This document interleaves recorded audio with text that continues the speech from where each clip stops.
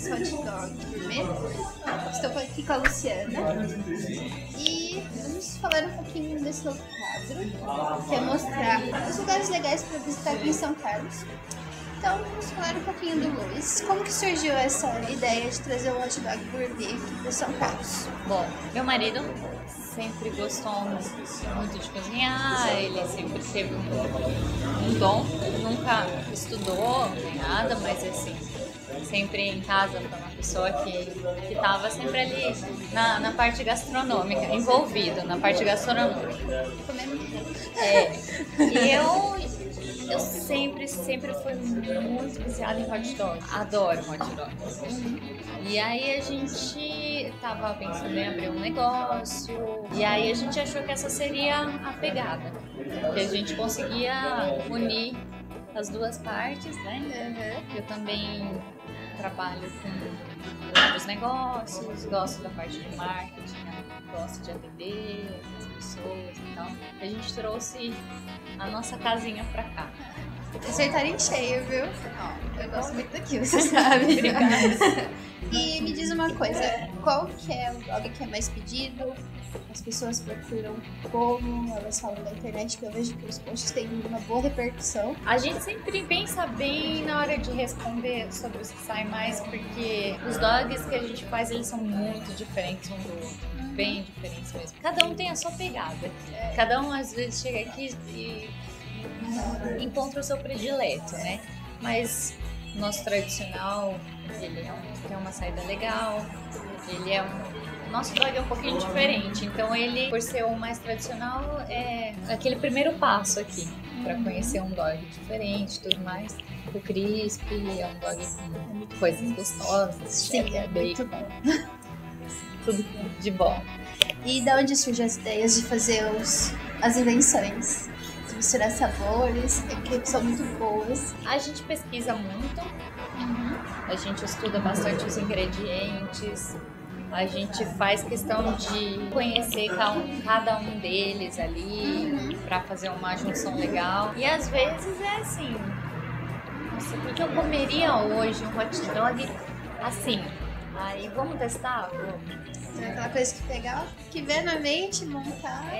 Foi numa dessas assim que de repente surgiu de Páscoa, que a gente fez com chocolate, bacon, cogumelo. Ele é um dog bem diferente.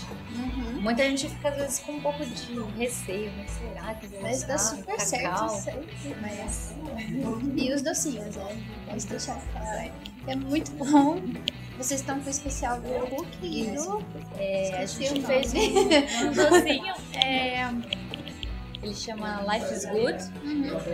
Ele é um docinho que vai um pedaço de brownie com macadâmia, um pedaço de cookie dough, que ela é basicamente massa de cookie crua, né? Eles comem bastante nos Estados Unidos e tal. Caramelo caseiro, marshmallow caseiro, tostado. Experimentem, porque é uma delícia. E vocês têm alguma referência? Vocês estão sempre buscando opções? Sei lá, em Paris? Ou é difícil citar uma referência. Vocês sempre buscam várias. Tanto que às vezes aqui a gente não acha que é muito, não é americano, não é alemão, não é brasileiro e ao mesmo tempo é tudo isso, é latino. A gente tenta juntar um pouco de todos os dogs. Cada país come o seu hot dog e a sua maneira. Aqui no Brasil mesmo, cada região tem o seu hot dog. E muita gente, é curioso falar, porque muita gente acha estranho quando o paulista coloca purê de batata no dog, né? O purê é uma questão complexa aqui.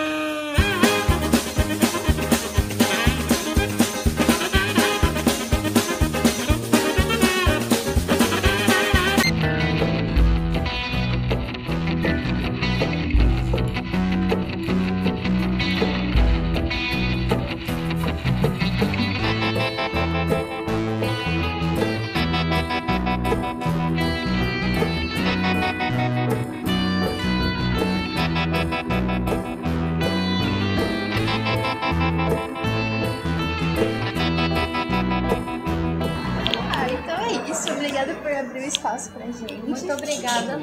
A gente agradece. Visitem, porque é muito gostoso. Eles têm as opções vegetarianas também, que vale lembrar pra quem gosta, né? A gente faz os vegetarianos, os dogs vegetarianos com muito carinho também. Todo o cardápio da... Então vale a pena visitar, porque o lugar é lindo, a comida é muito boa.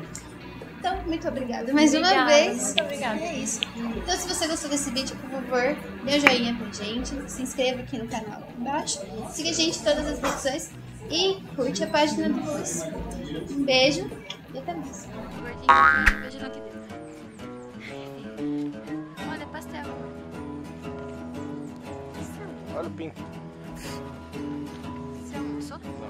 Não, não. Então é isso, a gente vai gravar os animaizinhos todos felizes e contentes. A Letícia veio junto hoje. Vou falar animalzinho. Então vamos lá. Vamos botar as perninhas pra andar. Olha o pato. Ali.